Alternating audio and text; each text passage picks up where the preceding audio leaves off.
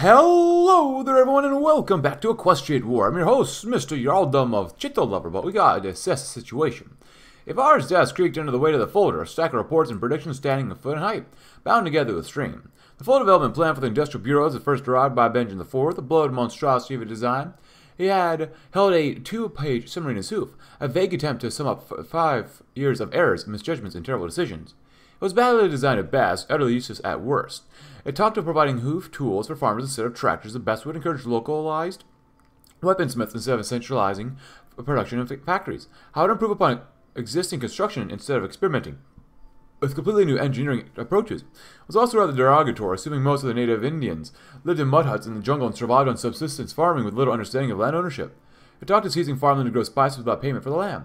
This report was 3,000 pages of outdated, meaningless administrative drivel. He sighed, letting this summary fall back to his desk. He'd known Benjamin IV better than most, had the most insight to the various departments that had worked on the Bureau, and through the political connections, he could get access to the minutes of every meeting that had discussed this. His conclusion: scrap the whole thing and start again. Try to salvage his glorified kindling would only waste more time than they could afford. Chital needed to be modernized now, not in 20 years, and it needed to be done without starting a civil war by angering their own deer. Looks like the old Jarl did not exactly finish his reforms. And we'll establish a scientific branch, and we'll talk about some comments as well. The Industrial Bureau's efforts to modernize our nation cannot only be limited to factories and labor reform. Our nation is also far beyond the rest of the world in terms of science, and it's time for us to catch up. Opening a scientific wing within the Bureau will be the first step on this path. Nice. National standards, very nice. 1007, of course. Nothing we can do here yet, which is not good. My god, we're so limited. I never knew how limited we really were. Because there's not much we can really do until we get this one done. Oh goodness. I guess go with maybe the police. Yeah. So we got some comments such as, yes, Equestria War lore as Yarildom of Chital. Someone says reformist sounds like a good option. Also, can you start a campaign, a Greece campaign in Thousand Week Reich? Someone says, why does Ivar look like he knows something? Here's Benjamin, of course. But Ivar, Eva, Benjamin, Jakob, Ivar. He knows something. He definitely does. And someone says, reformist and traditionalist sounds interesting. So let's see where we end up. Support for the council. These times increasingly seem like critical ones in Chital's history, and all factions wish to make a move. With pressure from the entirety of the council, the Jarl will be adding a consultant to support the governmental body. Whichever faction is able to fill the role will become far more powerful in matters of governance, of course. Access policy reshuffling, eh? Concessions for loyalty. That's a lot of access of Chital. Gain influence, lose tension. Corrections in the south. Gain tension, lose influence. I kind of want to see what happens with this stuff, but at the same time, favor the pragmatists. Not much there. Benjamin, Jakob, reformists. Traditionalists. Oh, that's not bad. I mean, weekly pony power is pretty good to get. What if we were to go with this one? We lose political power for 20% political power for 25 days. Benjamin, I kind of like it that he's smoking. Click on that one. See what that's like. The Royal Progress. It's time for the Jarl to take a trip to the south. He'll meet it with supporters and dissidents alike to try and firm up his rule. Let's hope he knows what he's doing. Beating the Oleno Indians. Alright, well, we'll see. Lose influence, more tension. We'll see what happens. Why not? Finally, that is done. My goodness, that is so not good for us. Oh god, this whole research thing is not good. Oh man. Let's see what we get here now. We'll go with Benjamin.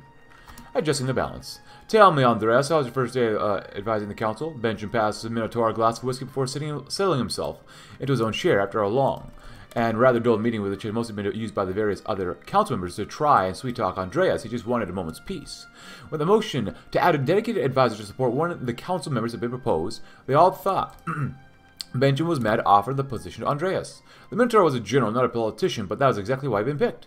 He had no prior allegiances to any of the little cliques and factions within the council, being overlooked and thought of as an opponent, making him impartial. To top that off, a lifetime in the army taught him the old bull the ins and outs of administration as well as navigating the political currents. The army was not immune to the cliques themselves, after all. It's just a battle of a different sort, isn't it? The Minotaur responded. Even before my appointment was made general knowledge, I'd received dinner invites from Ivar, tickets to a gala with Ava, drinks in the officer's mess with Jakob, and a promise of some weapons factory tours with Vartanen. They're all playing their own games, trying to pull me out to their sides. It's getting so bad recently, I was considering calling in a few artillery strikes just to make a point. The only one who has been trying to give me a favor is you, Benjamin, which is interesting in and of itself. Are you trying, or waiting for your moment to strike? A glass of whiskey in a comfortable office, maybe? He gestured to the room around them as he sipped his drink. Let's be frank, Benjamin. What's your angle? What do you want to get out of this? Balance, Andreas. I get balance on the council and all the backroom deals. All I ask is that you help me in this. Tip the scales a bit. And who would you have me support? He had out his glass for a refill. Benjamin smiled and lifted the whiskey. Well, I was thinking, pop my back. Why not take up Vertanen on his offer? How about spending some time with Jakob? The gala with Ava sounds interesting. Ivar's dinner invite was certainly a start. Ooh. Yeah, what if we are going, Benjamin? You know, maybe we go this way. Breech loader rifles. Good God, that's not great. 30%, 35%. Davirtanen's presentation. They all emerged from his bedroom, blinking the sleep from his eyes, wrapping a dressing gown around himself haphazardly. He yawned as he regarded Davirtanen. It's 3 a.m. Couldn't this wait till morning? He asked, annoyance is clear in his voice. No, I'm afraid not, Jarl. Davirtanen quickly glanced around the corridor to make sure they were alone. The hotel had been vetted before they'd arrived, but one can never be sure who was listening. You need to see this. He produced the file from his saddlebag and passed it to Benjamin. Danya Shah, the communist collaterals. They were all being financed and supplied by Hira. Benjamin snapped awake. You can't be serious. Now, wide awake. He grabbed hold of the file, pausing only briefly to close the bedroom door and avoid waking Urusu, starting frantically, flicking through the documents and pictures contained within. Examples of guns registered as destroyed being found in certain arms dumps. Transfers of funds routed through shadow accounts that traced back to Hira. It was all there before him. But this is insane. Hira is the shadow of Chital? Why would she do this? Why would she try to topple the government, the nation? She can't be so mad as to burn the whole thing down. And rise from the ashes to take the top spot, no doubt. I don't know what game she's playing, but we've caught the light glinting off her scale as she slithers. Benjamin's expression quickly turned from his shock to steadfast determination. We've got to do something about this. We just can't allow this to go unanswered. Get Ava on the phone and tell her to pull all funding from Hera's department, then get Jakob to cut her military clearance and make sure all the factory owners know that she's been up to, and don't supply her with anything that hasn't first been approved by you and me. We're going to cut the head off the snake here and now. Right away, Jarl. Davirtanen quickly walked back down the corridor. We're on to you, Madam Hera. Meeting the Oleno Indians. As the train moved along towards the great southern city of Gondirana, the cabin was alive with sounds and activity. After leaving Oskranby, the royal progress, including the Jarl, and much of the council stopped at various stations along the route to the southern city, picking up passengers on the way, meeting them. And here was Ava and a crowd of Oleno Indian officials and notables excited to see and meet and speak with the Jarl. So as you can see, my Jarl, by increasing cooperation between Oskranby merchant organizations and southern spice farm owners, we are sure we can increase the economic output of the south by margins unheard of in recent years. Benjamin nodded along silently to one of the Oleno Indian representatives, genuinely interested in the nitty-gritty of economic reform and administration. Beside him was Davirtanen, also nodding along. Turning his eye to the seat across the car, he saw Jakob, asleep and drooling, entirely bored by all that's happening. Shaking his head, Davirtanen looked around at the rest of the cabin. Not much else was happening. The delegates wining and dining with members of the Jarl's court. No one knew what was going on. This tour was more important than any of them, and they sat drinking and eating. Benjamin stood up, startling Davirtanen, who assumed he must have dozed off at some point. Well, thank you, sir. I'm delighted we could meet, and I love your ideas and plans. Benjamin glanced down at Davirtanen, meeting his gaze for a second before turning back to the delegate. He continued, I hope we can meet in Oskranby soon, and we can put these plans into action. Come, let's go get something to eat. Across the country, in a quiet office, Sarah lifted a telephone and after a few moments was greeted by Bouchon's voice on the other end. What is it, madame? It's time. The wheels of fate begin to turn. Oh boy. So we have into democracy. I guess we try it, why not? I guess we are going to go that route for now. Ooh, 32%, 29%. Yeah, no, I feel like we're going to play this campaign a whole bunch of times anyway, so. Meeting the Southern Lords. Bowing his head. Benjamin remained as still as he could. Ava had advised him that if the flowers got caught in his antlers, it would be taken as a grave insult. Fortunately, however, they passed over his antlers and landed gently around his neck without incident. He smiled and raised his head to the noble doe, who bowed in return and stepped away from him. Ava gave him a warm smile. Everything was going smoothly. The gardens were immaculately presented, with tables spread and food and drinks dotted between the flower beds. Deer were dressed in their notable finery, and the mood was better than he feared it would be. The minor lords and ladies of Gondirana had come out in force. The Southern Lords were mostly Indian and none too fond of Benjamin, but Ava had assured him over and over that as long as he gave no insult and respected them, the local nobility would do likewise. They did not hate him, just mistrusted him. There was scope to build a better relationship, and that was the first step in developing the region which had historically been ignored and neglected. Well done, Jarl. You were quite dignified and graceful, if I may say so, Ava said, coming to stand on his left side. Yeah, it's just nice to see things going smoothly. Why wouldn't it? These deers aren't your enemies. They've just been forgotten about until now. It tends to make one a bit prickly. But just remember what I taught you, and you'll be fine. Poise and grace in all things, Jarl. We've the lunch, then the fire dancing, followed by a meeting with some teachers and students. It should make for a busy afternoon. Indeed. Strangely, I'm actually looking forward to it. He took a deep, relaxed breath of the evening air, savoring the scent of the flowers in the garden. I quite like it here, to be honest. I don't know why I don't spend more time in this part of the country. Well, I'm certain some dough could show you around some time. She winked at him. Lady Indira might I have a word? Ava left his side with a silent smirk off to mingle. Surely it couldn't be this easy. Are they holding back? They probably are. Probably are. Look at all that pee-pee. Hira, Horse sport course. Refinery construction speed, that's interesting. Data power cost. Colinar's protege, that actually wouldn't be bad. It's not bad either. On their sneer? You lose quite a bit of political power for that one. The Macallan sharpshooter, oh boy. Who else do we have here? Mass assault expert? I wouldn't mind that one, but still. Ooh, that's pretty tempting. Yeah, let's go with partial mobilization at the very least. That was almost too easy. The route had been published in the paper, and every deer from Oskranby to Gondirana knew where the Jarl was going to be. Publicized as a public event, a celebration, anyone in Chital was welcome to attend. There were no worries of any kind, at least among Benjamin's entourage. The Jarl had met the workers of the local factory early this morning before heading into the city proper to meet the mayor. His car had taken the main road south before turning on to Donka Avenue. Crowds were lining the route, all excited to see Benjamin on his way through. Jakob personally accompanied him, and both the royal guard and the city police were nearby just in case. It was a nice day, the sun shining, and Benjamin able to enjoy himself in his country. Jakob still looked as grumbly as ever as he sat next to the Jarl in the car, but Benjamin could tell the older soldier was enjoying the weather, and perhaps even just a bit of the crowd's appreciation. On a rooftop overlooking the route, a harpy sat eating a sandwich. To his left was a small radio tuned to a dead frequency. On his right, a Carabiner Krail 06. The finest mid-range rifle on the market. A simple weapon for a simple job. As he finished his lunch, the motorcade made his way slowly down the avenue towards his vantage point. He had his instructions, half the bits for the work, and as usual, an indifferent nature to the situation. With a sigh, he lifted the rifle and placed it upon the ledge of the roof, humming to himself as he gave the scope a small twist, adjusting the range and compensating for the angle. A pity, really. This one would all be too easy, no challenge in it at all. He looked down the scope and saw the car approaching in clear shot. The Jarl was oblivious to his presence, too busy waving a hoof at the scores of deer that gave their adoration, too busy to notice anything else. Here's Benjamin the Fifth, last of his name. Your death will free from the burdens of the government you've always hated, the Macallan mumbled. His claw tightened on the trigger, the clock struck 3, and the stroke of fate. The bells ringing from the clock caught Benjamin's attention, as he focused on the straight and narrow ahead of him for a second. Jakob was too busy staring into the crowds with his gruff expression. The guards were focused on him and the people on the streets, not the buildings themselves. It was why only he saw the gleam from the top of the building, the sunlight reflecting off and momentarily blinding him. Get down, he said, instinctively pushing Jakob out of the way. The crack of gunfire sounded in the street, causing the crowds of deer to scream and run. The guards came running over to defend the Jarl, and Jakob himself instantly snapped to attention. What are you doing? He noticed a pool of blood forming from Benjamin's front right shoulder. Gods, Benjamin, are you all right? I'm fine, Uncle, the Jarl said, wincing from the pain. Get the shooter, I'll be fine. Jakob turned his attention to the building the shot had come from, where the sharpshooter was still in sight. Guards, he roared, get the assassin. As he and the other deer raced off to catch the retreating figure, Benjamin himself rose from the seat and set his eyes upon the crowds who had stopped fleeing for a moment. Dear Chital, he said, as loud and strong as all could muster. A mere assassination attempt by our enemies is not enough to bring me or our nation down. Let us be a lesson and show to all against the future will not fall to any strike against us. Jakob would be proud if he was here. Benjamin reflected as the crowd once again began to cheer for the Jarl, this time even louder than before. Thank the gods he's alright. Nice. Axis of Chital sounds like fun. So, we have no focus yet. Wow. A safe return home. The royal train pulled into the Oskranby station to the cheers of crowds gathered around the tracks and platform, hissing to a stop with a great gout of steam. News of the royal progress had been mostly positive while he was away, but this was not what Benjamin had expected to return to.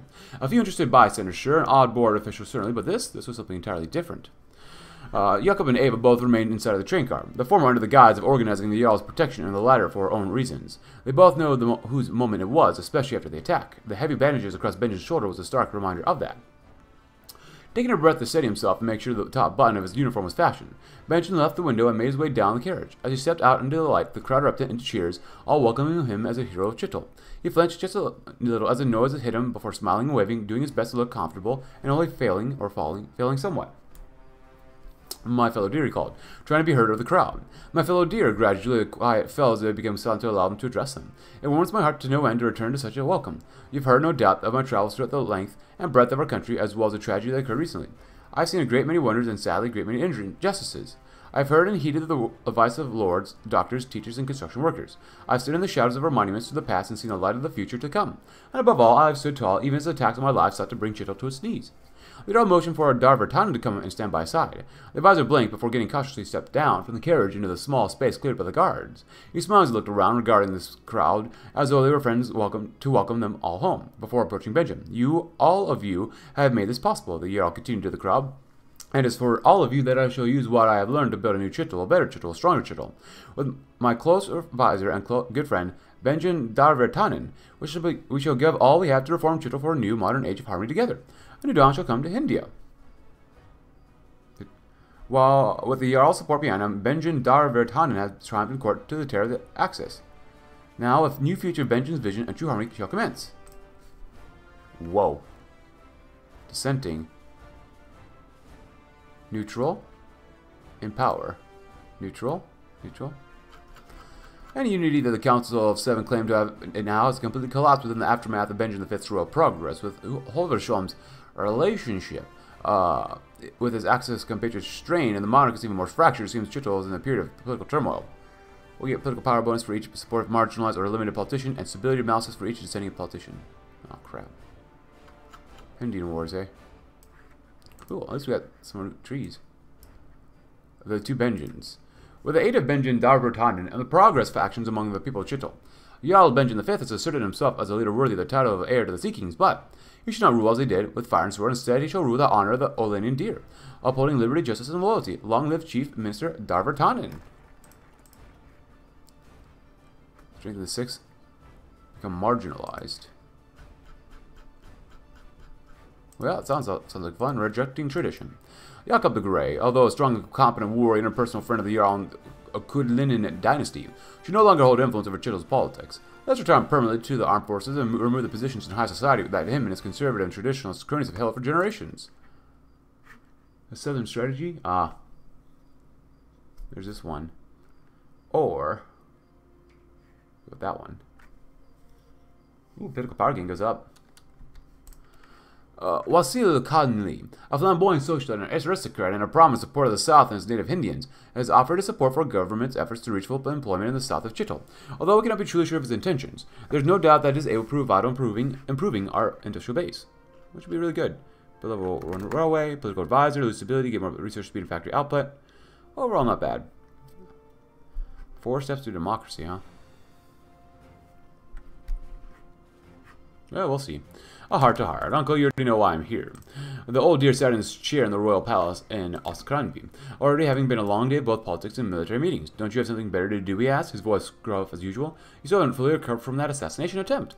Benjamin sighed internally, filling him 2 glasses of brandy and giving one to Jakob before taking his own seat. I know you care a lot about me, Uncle, and I know that you only want what's best for Chital, but we're taking a new path now, one from the old strife between dear kind. The council needs new faces, and you are needed elsewhere now. Jakob only raised an eyebrow as Jarl continued. You have served the nation honorably for many years, advising both father and Otto, but the military needs you more now than ever. Chital's troubles are not over, and our soldiers need you at their side, not in the palace arguing about politics. They only sounded seconds slowly, ticking by from a clock as the two Kudlinens stared at each other. The elder was first to speak. I thought this day might come, he said, so unusually soft. You're not my brother, nor yours nephew, and it's clear that you're standing on your own 4 hooves now, regardless of tradition.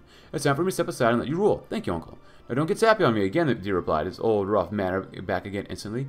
It took you long enough to realize that you can still take time off for family. Jakob took a sip of brandy and gave a satisfied grunt. Olenian, you've been paying more attention than I thought. Benjamin smiled softly. I still do listen to you sometimes, Uncle. Thank you for your service. Strengthen the 6. Let's disband the Axis first. The Axis of Chital has been continuing to sabotage Jarl's administration ever since they banded together as official opposition on the Council of 7. It's time to formally disband the Axis as a legitimate opposition and scatter their leaders back to where they belong, out of politics. That's not bad. Leadership or longships into traders. The lure of manufacturing would be good. But urging the education gap. Oh, that'd be really good to do too. While the northern cities begin to develop an educated middle class, it cannot be the same for the south. Efforts must be made to ensure that every region receives funding for basic education so that we can all move to the future together. One should not left behind because of where they live in Chital. Pretty much, man. Pretty much. Oops, I want trucks. Failed revolution, huh?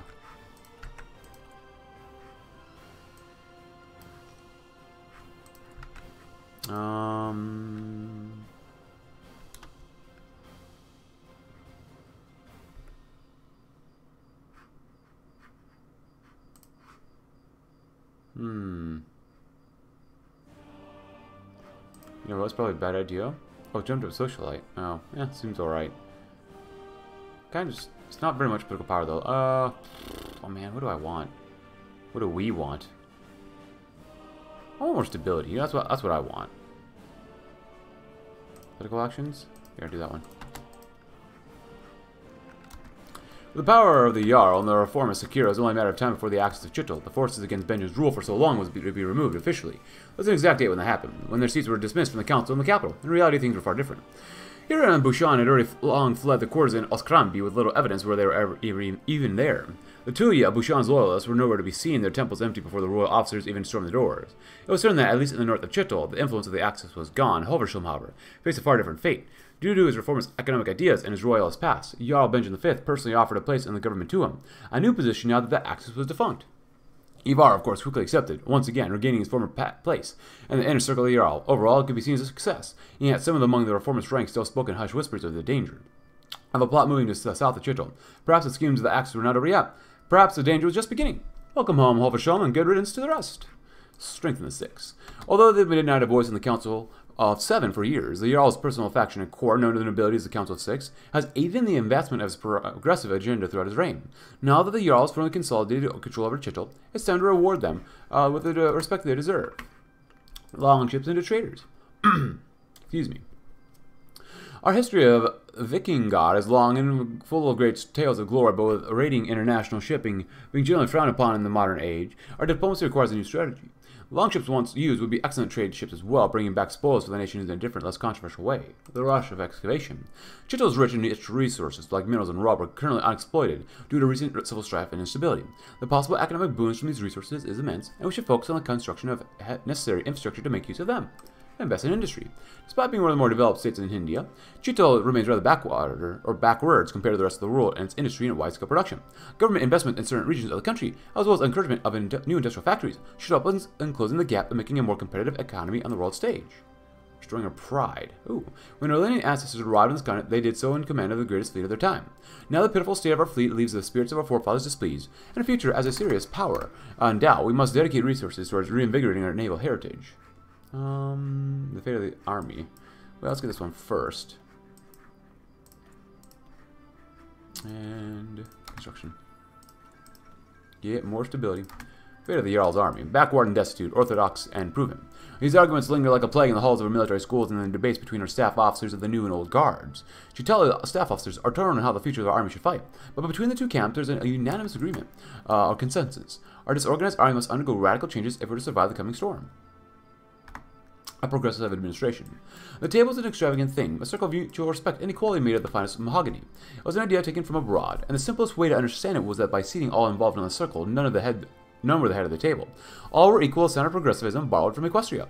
Old habits died hard, though, and Benjamin's chair was clearly more ornate than the others. It had been a simple accidental gesture by the staff. Why, after all, would one not want to have the head of the government in a position of special respect? Despite his comfortable seating arrangement, unfortunately there were still many issues aloof. Or a hoof. To Benjamin's left had been Darvatanen, who had been taking ample opportunity to speak on the potentials of industrialization. To his right, Ava had jockeyed with Ivar for his attention, and both had been outspoken, trying to sway Benjamin's hoof on which policy should come first. Katrina Hoversham, Ivar's sister and one of the newcomers to the council, seemed to be taking more time discussing something with similar outsider Raeli Nissen across from him. Benjamin sighed quietly and sipped at the glass before him. Olenin just as he liked, and settled his nerves slightly while those at his side desperately demanded his attention in any way but just saying it. Eventually the din was settled by a book slamming outside or opposite Benjamin in the circle, and he shot up in surprise as Aurelie Nissen barked out a word he didn't catch before speaking further. "We're wasting our time. Equestria's already paved the road for us. Why are we insisting on digging it up and remaking it?" Rayleigh demanded. For a moment of brief, thankful silence passed before the whole room erupted in uproar, and Benjamin lost his scattered arguments once more as they blended into the white noise. With another sigh, he reached for his glass. Perhaps some ideas were not so readily emulated. At least it was a nice chair. And then the great harmonic transition. Many obstacles have been removed from the previously blocked our reformist agenda, yet our transition to harmony will not be easy, nor will it be unopposed. To ensure that the process is not impeded by misguided native or traditionalist policies, the Jarl will formally dissolve the Council of Seven and store all legislative and executive powers in himself until the progressive agenda can be fulfilled. Out with the Council, in with Benjen. They will not be happy with these authoritarian measures. Hey man, things happen, bro. Stability, power, political power bonus. Dissenting, marginalized. Nice. Traditional as officers, of course. The Chitali army is at a breaking point. Despite the most dangerous politics being behind us now as a nation, the military continues to suffer from the same division that the government did, leaving our armed forces paralyzed. Jakob, the uncle of Jarl Benjamin V, has long been an important voice in the tactics, reforms, and leadership, but opposing him are many Hindians and reformers who would like to see fresh blood in the higher ranks of the Chitali army. On one side, the traditionalists have held the army for generations now. They consist mainly of Olenians, with a few native Hindians in the ranks, such as Jakob's trusted subordinate, Penshal Rashanath. Jakob personally advocates for mass motorization and transition to the modern tank brigade seen abroad, while others remain steadfast in the old style of intense planning and methodological warfare. On the other side, the growing opposition wing to the army is primarily unified in opposition to the traditionalists, but takes many different directions politically. Generally, they rely on more native tactics and Hindian-style warfare, far from the Olenian methods of old. There were many talented generals that could rise if given the chance, yet doing so would require a thorough purge of the existing Jacobites. Either way, the army requires a complete reorganization, which we can only provide. The old guard has served us well for many years and will continue to do so. Well, we'll see about that. Bring modernization south. That's not bad. Purge noble corruption. Sweep aside godly. Force democracy. Purge. I kind of like that, but bring modernization south. The North has seen real progress and transformation of the standards of modern society, but the expanse of the South and the native Indians being left behind in almost primitive conditions. It is our country to stand strong as a whole. We must ensure that all are included in our economic development, and there's no better time than to start than now. Purge noble corruption. Initially, the setbacks of modernization were chalked up to bureaucratic errors or local pushback in uncooperative regions. However, the truth is slowly revealing itself following the fall of Madame Hira. It is not misguided mistakes, but widespread corruption by nobles keeping Chital back. They must be removed immediately, which makes perfect sense. Cool. Oh god, 380 still is really not good. And then, oh god, the political power is not very good either. Jesus. Oh man. Well, at least his industrial bureau is going a little better than it was before. Concealment. It's not bad. Air safety is not bad either. Yeah, I don't mind maybe going enemy air support. Well, air accidents, armor. We might use armor, I don't know. This is just not worth it. We don't have special forces either, so I don't see the point of doing this one too. So, what if the enemy doesn't have air support, you know? What if we have air support? So then what's the point? Here, we can't do this one. Benjamin V is in power. More speed is not bad. Offense, I do like that, but I want more army XP than that. I'll go with you. Purge noble corruption. Yes, please. And out with the council, in with Benjamin. When the progressive agenda began, many expected a gradual transition into the Harmonic and Equestria values, with the government and Jarl working in tandem to pass reforms for a timely yet balanced manner. What they did not expect, however, was for Benjamin V to announce the complete dissolution of the Council of Seven, centralizing all political and legislative power completely under the Jarl for the duration of what was referred to as officially as a Harmonic transition period. While they regard as a massive authoritarian move, it is clear that this is meant to ensure no more obstruction to the reforms can be taken in Chital. The reception to this announcement was extremely mixed. For many reasons, discontent has risen dramatically in both the far east and south of the nation. The former due to the traditionalists opposing the reformers' Benjamin securing full and complete power, and the latter due to the representation in the north and the capital being wiped out in a single move. Despite all that, the bastions of reformism, such as the northern heartlands and Yoskranby itself, has been seeing large continued support for the Jarl, giving large draws to remain as the new equestrian order. Chital remains divided, yet it remains to be seen what will happen now. A new path has been opened. Alright, not bad so far. And Still 0.47. That's better than what we had earlier, so can't complain too much. Just enough, though. Just enough. Unbearably slow and unfathomably steady. Our revolution become supportive, but remain in power. Sweep aside the gaudy. The gaudy, another piece of the Olenian religion that has existed since the formation of Chital, not only, serve as an impediment to our future as a secular and fair society. The unjust privileges that they have enjoyed for so long must be torn down so that dear of all faiths, whether they be Olenian or Hindian, can come together as one. 4 steps to democracy. Democracy is not something that comes instantly, but instead takes time to truly achieve. If we are to do so, we must remain united. Have a concrete vision on how to proceed. Our own Rayleigh Nynison has come up with 4 points, or pillars, as she calls them, which will make up the foundation of her newfound efforts, which is pretty good. I'm also trying to get, like, all these done. I'm going to do a couple more of these focuses off screen because I've read through so many of them. Quest for skilled workers. Ooh. Magic research space, magic research speed. Decadence and traditionalism. So how bad is it, really? Benjamin Darvertan grimaced. It's clearly not at the prospect of answering the question, much worse than we had thought. The nobility in almost all cases are underqualified and uneducated, and they've been running economic development across Chital for years now. Almost every estate and plantation I've visited suffered from some glaring issues. Some were well-intentioned attempts that fell from incompetence, and others, well, the less said about them, but the better. Many prefer to live their decadent lifestyles using embezzled funds and actually use them for their intended purposes. The Jarl frowned. And how long has this been happening? Since the very beginning. Remember that industrialization project in Vadeland? The one with new arms factories? Benjamin blinked, trying to rack his memory for a moment. Yes, I believe you said it fell through from the bureaucracy, but that was years ago. And it was, and I did tell you that because that's what I was told in turn. But in reality, the local nobility had used the money on one of the galas. Dalvertanen slid over a folder flooded with documents and images of the Chitali countryside and cities. We made good progress in rooting out this already, but there's still plenty of stuff to be done. The traditionalists won't let up easily, and we've been blind to this for far too long. Both benches got up, the Jarl nodding to his trusted advisor. Then there's no time to lose. And here didn't even alert to us to any of this. Shameful. At least we got rid of our concealment. But safety. Ah, screw it. You know what? We'll do that one. We won't do that one next time. We're going to do this campaign again. Yeah. And then, tearing down the theocrats. Yeah, there's a lot of reading in this one, which is not bad, but still. I don't mind reading it quite a bit, but government intellectuals.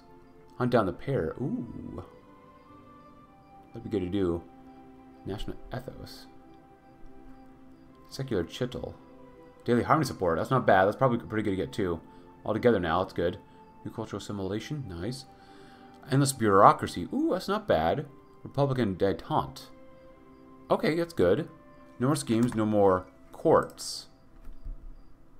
I like that too. Ava will become marginalized versus... Ava will become marginalized. Oh. Die for the dream. Lessons from Stalingrad. The Great Promise.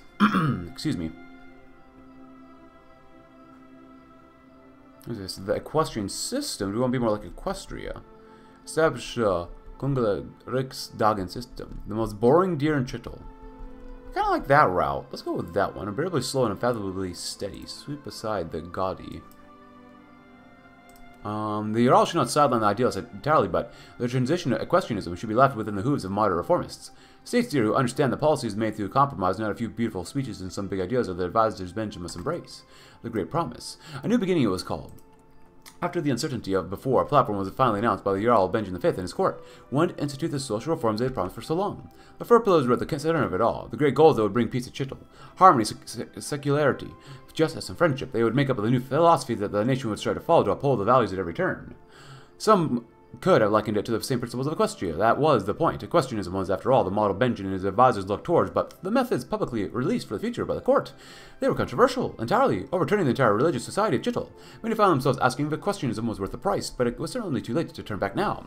All they could do now was put their faith in the Jarl and hope for the best. Let's see if Benjamin keeps his word.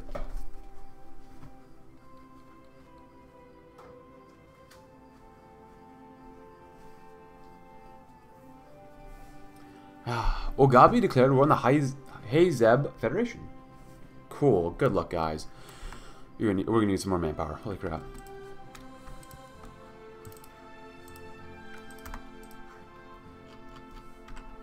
Nice.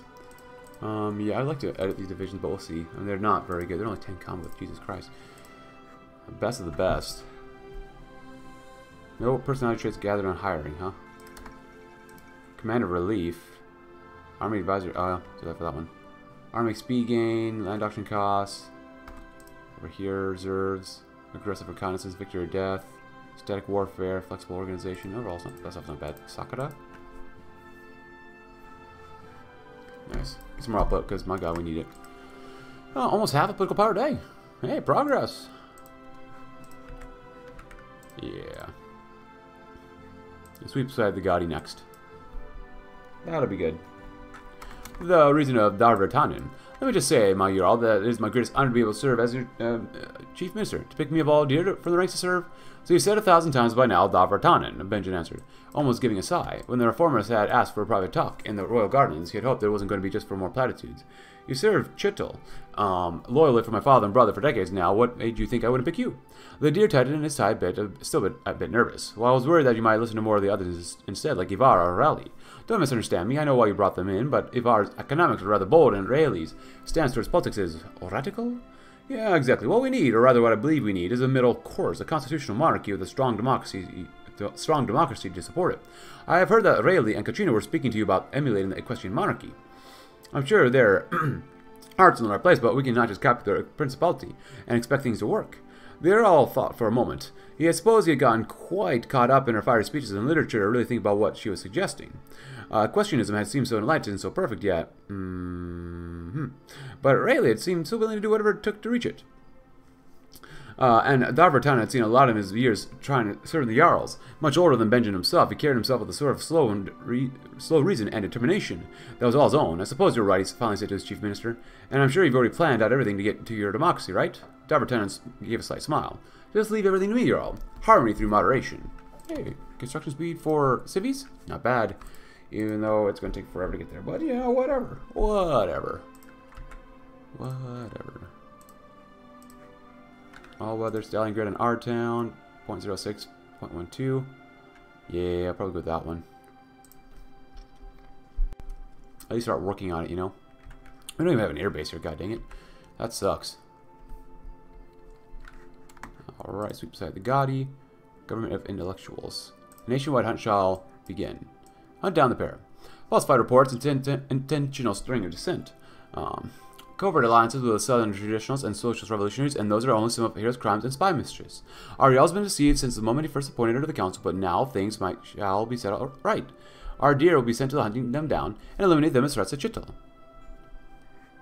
When the hunt concludes, we will gain the following. Hira and Bouchon the Brash will be eliminated, because right now, what are we at? Dissenting.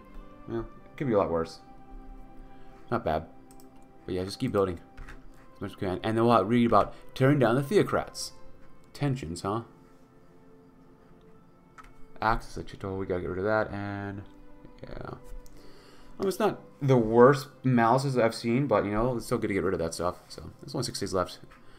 Industrializing society sucks. Small science base kind of sucks. Limited illiteracy is negligible poverty is good though. And we know the race, tearing down the theocrats. It was horrible. A complete disgrace to the nation. Seval had never seen such an insult to the proud traditions of dear kind. Such a grave mistake by the Yarildom. He knew that the reformers would go too far, but this was ludicrous. When the announcement was first made by Benjamin V, it spread like wildfire throughout the East. Their old privileges, their ancient protections rooted in the very foundation of the nation itself, gone in an instant. The berserkers of Vikingar, the seers, every group tied with the purpose of Chital was left with nothing. Seval was one highly respected deer in the city with his bloodline of Olenian warriors, yet that was falling apart around him. He wasn't the only angry one with this move either. His friends, his colleagues, and many across the traditional political spectrum were angry and certainly showing it. There were few protests, but it seemed that nothing actually reaching the Jarl himself, who remained in Equestria surrounded by his followers and loyalists. Oh, him and his advisor. That Nensen may have talked a big game, speaking of secularism and justice, but it was all excuses to take power for themselves and the native Indians. They might have been happy, but at what cost? There was certainly a better way, but Seval at least knew that Benjamin had been too blind to see it.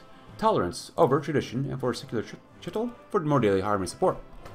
With the gaudy sideline and the privileges gone, it's time to finish the process of secularizing our nation. Schooling, public services, land rights, everything must be adjusted to remove this unfair bias we have had for the lineal faith for too long.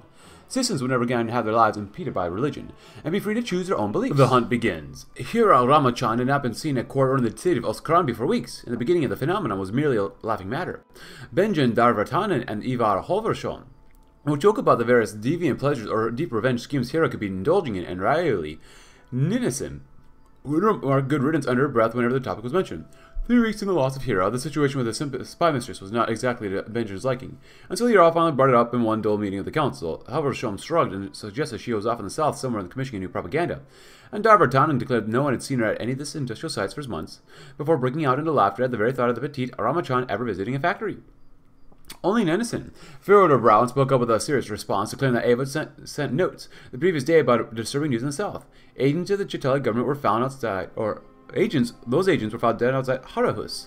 Their warrants for Danya Shah's arrest still on their hooves. Ava, of course, had assumed that it was the Reds, but Nenison and the Arab both knew.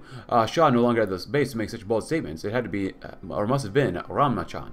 With the Nenison and Darvartanen's backing, the primitive automobile set out at dawn to track down the spy mistress and find the last known places she had reared her vile head in. Ava Pillo's domain of Gondirana would be an excellent place to start. To Gondirana, it is then. As of course we started shooting Skyfall, we can only get almost half a political power a day still, and we're hunting down the pair. Getting this one would be pretty nice, but not really needed. We could lower supremacists and other support, but we're still going up regardless. A government of intellectuals.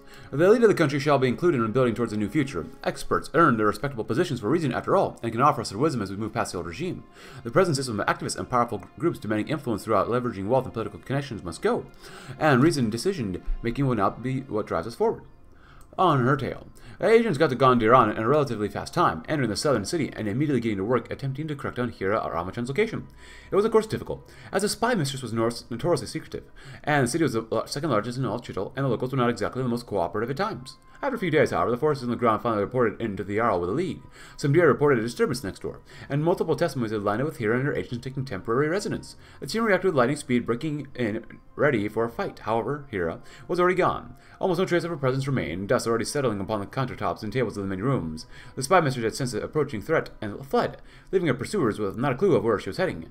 Letters to the Jarl reported failure after failure, and the one possible lead that they had, at least for now, was a loss. Always one step ahead. So we do have government intellectuals and bring modernization south. The North has been seeing some real progress in the transformation to the standards of modern society, but at the expense of the South and the native Indians being left behind in almost primitive conditions. Every country to stand strong as one whole, we must ensure all are included in our economic development. And there's no better time to start than now. Ava's guidance. So we're stuck, Yarel Benjamin put the latest letter deployed guard in Oskranby, sitting at the table of the council. Gondirana was a dead end, and Hero's nowhere to be found. We cannot let such a threat to Chital get away, but Hero's keeping one step ahead of us all. We need more leads, and fast. The 6 deer at the table thought for a few moments. Well, don't look at me, Darvartan finally replied. I've informed the factories to keep an eye out, but I doubt Hero would be foolish enough to try and enter one for some reason. I know, Ava spoke up, grabbing every deer's attention. My contacts in the south have told me that they've seen the spy mistress at her estate in Harahus. If you send your forces there, you may be able to catch her. Benjamin nodded, while Rayleigh seemed less convinced. And why would she be there? The orator questioned. That would be one of the first places to look. She wouldn't be in a place so obvious as that. Here's more likely to try and flee across the border, cutting her off at Mahorna. It is a better plan. Ava seemed rather offended at the insinuation of being called a liar, but the notion was enough to give the Yara a pause. She did raise a good point, and Ava was known for her previous acts of sympathies, but at the same time she had proven to be a reliable ally in court. A choice had to be made, and decisively, no matter where she was now, the spy mistress was unlikely to remain there for long. To her state where Ava had lied? Imagine as that person. Ava is neutral. Go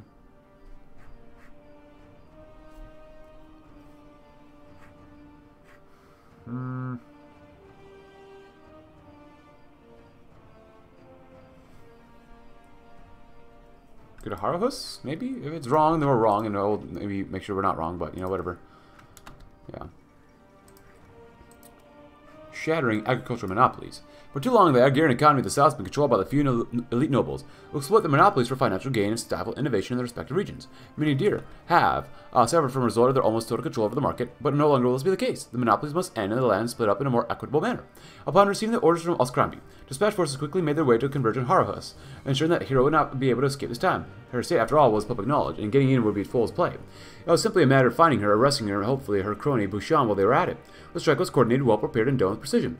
It also happened to be completely fruitless. The estate was, much like the safe house in Gondirana, completely empty. Upon closer inspection, it was obvious that no deer had been there for some time. It wasn't a case of barely missing here again, it was getting a location completely wrong. The lead was false, the trail completely cold, who knew where the spy mistress was? The news was quickly sent to Benjamin, who was not happy in the slightest. Angry both at Ava for lying and covering for the Axis, and himself for not listening to Ninsen. He would tell the guard to keep looking, of course, but the chances of catching Hero before she escaped to wherever she was heading was slim to none now. Darn you, Ava! To the festival. Mahorna, at least normally, was a city once fairly hostile to the Jarl, after all. It was the homeland of the Bushan, who few did not know of his opposition to the Olenian elite domination over the native Indians. However, luck came in the form of an excuse to enter. A large festival was going on, in celebration of some local holiday. Many deer from the region were coming to attend, and it would be easy to slip unnoticed by the crowd. What's the situation? A soldier looked up to see an officer standing next to him expectantly. Our forces are in position, sir, he responded with a salute. The city is on unofficial lockdown, and we have every exit watch for any sign of the spy mistress on our entourage. Excellent, the officer nodded. Any sign of them? No, sir, we have deer gearing up in plain clothes as we speak to enter the festival in search of Madame Hero. However, it's rather crowded, and it may take some time to track them down if we are within the city. Keep it private. The officer turned away. I will need to inform the Jarl of these developments. This better not be a trap. Of course, bringing modernization south, shattering agricultural monopolies, subsidizing southern nationalities. Or nationalizations, I should say, not nationalities. A third way. Oh, that's cool. Endless. Oh, yeah, it'd be kind of nice to do. A government of intellectuals. Did I read this one? The elite of the country should be included in building towards a new future. Experts earn their respectable positions for a reason, after all, and can offer us their wisdom as we move past the old regime. The present system of activists and powerful groups demanding influence through leveraging wealth and political connections must go. And of course, reasoned decision-making would not be what drives us forward. Yeah, I did read that one. Because they're doing that one. Republican détente. That'd be nice. So I just gotta wait. It's India's own SMILE. Hero's Festival. The festival was nearing its end as Hera sat at one of the many tables set up for the event. Rather bored, all things considered. If it was up to her, they would be long gone from this village already away across the border and far from the reaches of Oscranby, but no. Bushan insisted that they remain at least for some important celebration from his homeland, and so here they were, remaining in Mahorna at some glorified party.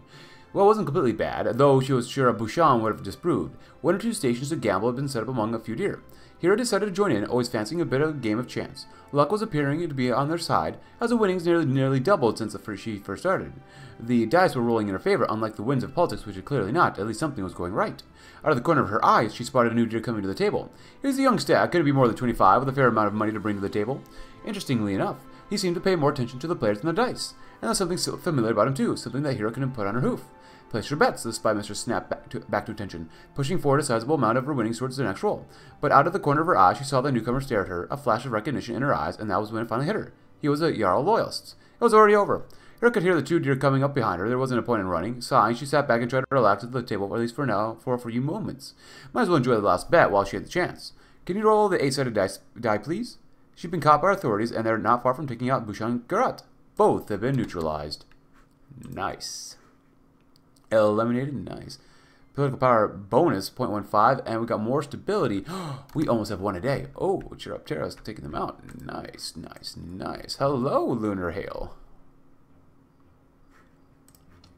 Does the Kingdom Wars then have a unique focus tree? Oh god. Oh, they do. That must not be easy to play. I have to play some now too. Just start trading, that's fine. We don't mind trading. So, bring modernizations south. And the Republican détente. All of our Sholm's fears have been proven false, and neither traditionalist and royalism nor hardline equestrianism is won out in Chital. With such a seemingly beneficial outcome for him and the Shah now in Chital, perhaps we can convince him to work with the chief minister or to join a democratic opposition. Anything but open sedition will suffice, and endless bureaucracy. It is not the nobility that is needed to run Chital. It is the bureaucrats, the endless and faceless deer who make sure that our affairs of state run smoothly from day to day, who deal with the issues that crop up throughout the country. We've been severely lacking in the state of bureaucracy as of late, and a major overhaul and expansion should aid the government in its administration. No more schemers, no more courts. The royal court and its nobility have proven to be of no help to Chital, and only serves as a place for political schemes and alliances to push personal agendas upon the nation and its people. It shall be cast out and replaced with a new system of bureaucratic advisors directly to the Jarl, who will advise them better than any of the out-of-touch nobles or socialite could, and India's own SMILE. Hera may have been a traitor and a fascist, but she was also an adept spy. Without her, our ability to conduct intelligence operations is extremely lacking and leaves us vulnerable. A more politically suitable infrastructure must be created in her place in order to defend democracy instead of assaulting it. And Benjamin's brand of justice, corruption, underhoofed in influence, and intrigue. This was once a state of Chitali politics. For us to gain the trust in the system, our justice must be fair, and clean. promising or promoting open and harmonic discourse instead of the mindless propaganda of the communists and supremacists. If the people believe that we are fair, they will believe in our harmony, which will be good. And then sweet rubber. We're lucky enough to be in one of the most rubber-rich regions in the world, and as military is modernized and more importantly motorized, the precious resource will only go up in demand. Expanding our current facilities and ensuring we benefit the most from this is an opportunity we cannot afford to pass up. Begin industrial militarization. Chital must not be left defenseless, and there are many regimes that may wish to see ours fall and our dear enslaved. We must be ready for such a scenario. And focusing our efforts in arms for manufacturing industry, military industry, will give us the edge so that when the enemy comes someday, we'll be prepared to strike back. And then Chitali deer and Chitali factories. With the many resources we have available at our disposal, and our economic base which only grows by the day, we found ourselves in a position to become a strong industrial power, if we just put in any effort. As our own Chitali march to work in the newfound employment within the cities, it's within our sight to one day rival the powers of Griffonia and Equus. But if you enjoyed the video, leave a like, subscribe if you're new, check out my Discord link in the description below, and see you tomorrow, as we might finish out the campaign, or maybe not, but thanks for watching. Have a great rest of your day.